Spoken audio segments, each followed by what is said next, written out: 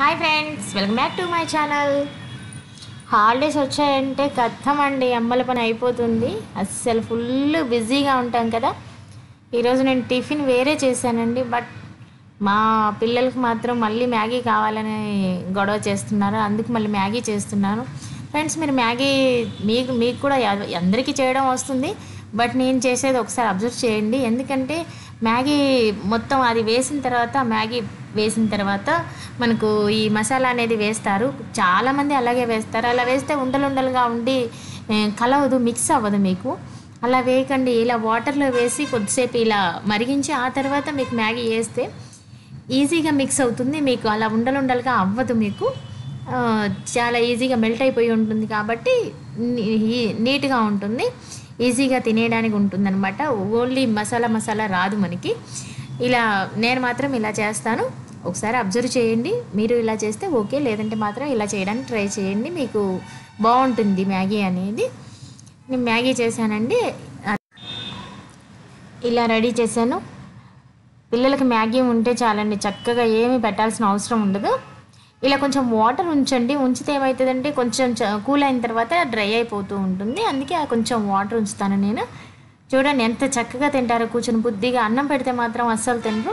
అన్నం పెడితే మాత్రం ఎటుటో వెళ్ళిపోతూ ఉంటారు. మ్యాగీ మాత్రం చక్కగా అసలు ఏముంటుందో ఏమో కానీ అది అలా కూర్చొని అసలు సైలెంట్గా తినేస్తారు. ఎవరైనా ఎటువంటి పిల్లలైనా కానివ్వండి అలా తినేస్తారు. ఇది నేను మొన్న డీమార్ట్లో తీసుకొచ్చానండి. ఏబిసిడీలు అన్నీ ఉంటాయి, 1 2 3 కూడా ఉంటాయి. చక్కగా పెడతారు అని చెప్పేసి పెడతాడు. మనం గట్టిగా కూర్చొని పెట్టు అంటే పెడతాడండి. లేదంటే మాత్రం ఇట్లా బ్రిడ్జిలు అవి ఇవి తయారు చేస్తూ ఉంటాడు. ఇంట్లో ఉన్న ఐటమ్స్ అన్నీ తయారు చేస్తాడు. ఏది కనిపిస్తే అది. పిల్లలకి ఏదో ఒకటి ఉంటుంది కదా, మీరు కూడా ఇటువంటివి తీసుకొచ్చి ఇవ్వండి. పెట్టినప్పుడు పెట్టినా కానీ ఏబిసిడీలు, లేదంటే మాత్రం ఇలా ఆడుకుంటాడు. కనీసం మనతో పని లేకుండా ఉంటుంది పిల్లలకు.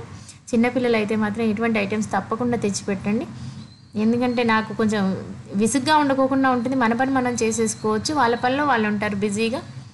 ఇది చూడండి, బ్రిడ్జీలు కట్టే పనిలో ఎంత సీరియస్గా ఉన్నాడో. అసలు అతను బ్రిడ్జీలు ఎప్పుడు చూశాడో ఏమో నాకైతే గుర్తులేదు, కానీ తిను మాత్రం చక్కగా బ్రిడ్జీలు కడుతున్నాడు. దాన్ని కింద అలా సపోర్ట్ పెట్టాలని ఇవన్నీ అసలు నాకు విచిత్రంగా అనిపించింది తను అలా చేస్తుంటే. నాకే ఐడియా రాదు అసలు. ఇప్పుడు పిల్లలంతా కంప్యూటర్ యుగంలాగా తయారయ్యారు. కంప్యూటర్ యుగంలో పుట్టారు కదా, వాళ్ళు కూడా అలాగే అయిపోయారు.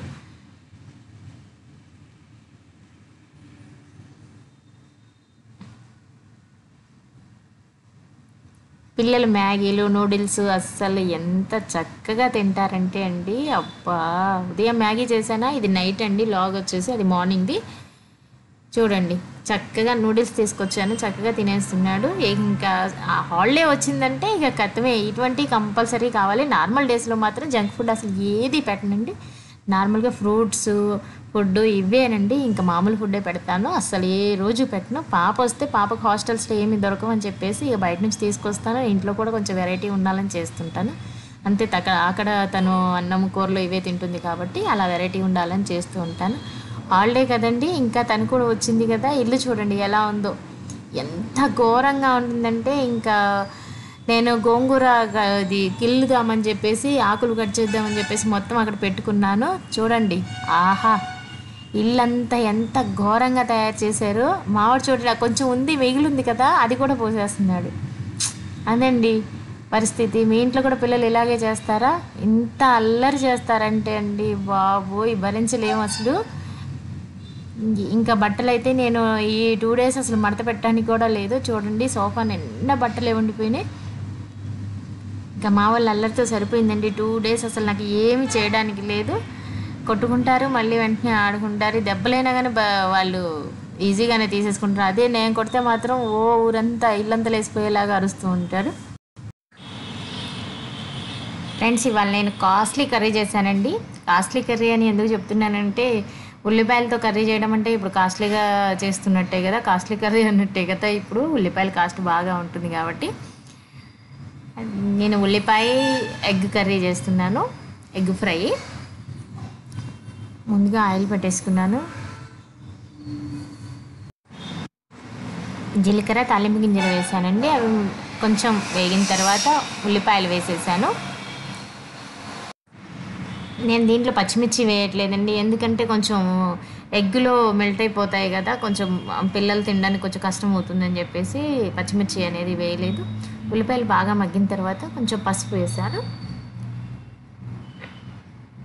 ఇలా కొంచెం బాగా మగ్గాలండి. మగ్గిన తర్వాత మనం ఎగ్ అనేది వేసుకోవాలి. అప్పుడు వేసుకుంటేనే కరెక్ట్గా ఉంటుంది. లేదంటే ఎగ్ అనేది వెంటనే మగ్గిపోతుంది కాబట్టి ఉల్లిపాయలు అనేది పచ్చిగా ఉంటాయి. అందుకే ఉల్లిపాయలు మొత్తం మగ్గిపోయిన తర్వాతనే ఎగ్స్ అనేవి వేయాలి.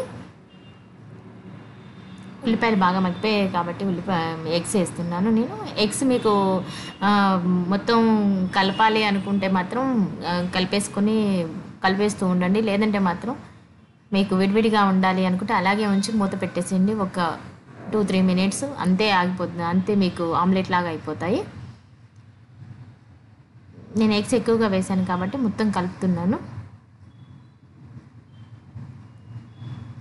ఫుల్గా పెట్టేసి, గ్యాస్ అనేది ఫుల్గా పెట్టేసి ఇలా కలిపేసుకోండి. మీకు ఇది పొరట్టు అంటారు. ఇది దోశ, ఇది చపాతీలోకి చాలా చాలా బాగుంటుందండి. చపాతీ చేసుకున్నప్పుడు మీకు ఇలా చేసేసుకోండి, చాలా చాలా బాగుంటుంది. చపాతీలో కానీ అన్నంలో కానీ చాలా బాగుంటుందండి ఇది. దీంట్లో గరం మసాలా వేసుకోండి. మీరు గరం మసాలా తినే వాళ్ళైతే వేసుకోండి. మేము ఎక్కువగా ఇష్టపడం. మసాలాలు అనేవి కొంచెం గ్యాస్ ఫామ్ అవుద్ది అని చెప్పేసి నేను మసాలాలు అనేది యూజ్ చేయను, తక్కువగా యూజ్ చేస్తాను. అందుకే నేను వేయలేదు, ధనియాల పొడి మాత్రమే వేశాను. మీరు గరం మసాలా కావాలనుకుంటే వేసుకోండి, టేస్ట్ బాగుంటుంది. దీంట్లో నేను కారము ఉప్పు వేసాను. వేసి కలిపి కొద్దిసేపు మూత పెడితే కర్రీ రెడీ అయిపోతుంది. ఫ్రెండ్స్, మీరు యూట్యూబ్ ఛానల్ స్టార్ట్ చేయాలి అనుకుంటున్నారా? తప్పకుండా స్టార్ట్ చేయండి ఫ్రెండ్స్. నా సపోర్ట్ ఎప్పుడూ మీకు ఉంటుంది. తప్పకుండా మెసేజ్ చేయండి, మీకు ఏమైనా డౌట్స్ ఉంటే కూడా. నేను ఎలా స్టార్ట్ చేయాలి ఏంటి అనేది తర్వాత వీడియోస్లో కూడా పెడతాను.